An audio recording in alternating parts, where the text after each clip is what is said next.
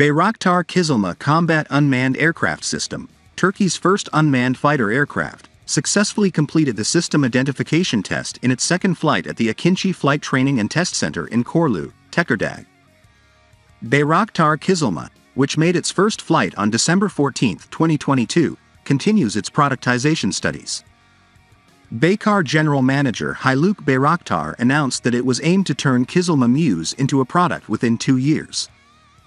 For this reason, although there are countries that want to order from abroad, orders will not be received until KIZILELMA becomes a product. KIZILELMA, which made its first flight in December 2022, will integrate domestic air-ground and air-air munitions, as well as AESA radar, integrated Electro Optical system and signal intelligence systems developed by ASELSAN. Answering the questions of GDH Digital at Technofest 2022, Baykar Technology Technical Manager Selçuk Bayraktar informed that Ukraine continues to deliver the engines for the KIZILELMA Combat Unmanned Aircraft System despite the war. It is planned to use Ukrainian-origin AI-25 TLT and AI-322F turbofan engines in KIZILELMA. There will be 3 different engine options, 1 AI-25 TLT, AI-322F or 2 AI-322F for different needs. A contract was signed with Ukraine for the supply of engines for KIZILELMA. It can be evaluated that the AI-25 TLT without afterburner developed over the AI-25 TL, which is used in L-39 Albatros trainer aircraft and can give approximately 16.9 knot of thrust, will have this thrust value at least.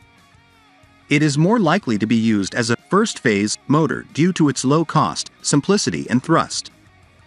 The second engine option, the AI-322F with afterburner, will be a much more compatible option for an aircraft with aggressive flight characteristics like the KIZILELMA. AI-322F. It can produce a maximum thrust of 24.5 knot without afterburner, 44.1 knot with afterburners and can operate up to Mach 1.6. The AI-322 is currently used in twin-engine Hongdu L-15 light attack aircraft. Announced by TAE on June 10, 2022, TF6000, which can give 26.7 knot and 44.5 knot thrust with afterburner, has similar thrust values with its AI-322F turbofan engine with afterburner. According to the information obtained by Defense Turk, the use of TF6000 on MIUS is on the agenda. Alongside the single-engine configurations, there will be a twin-engine configuration equipped with 2 AI-322Fs for RED.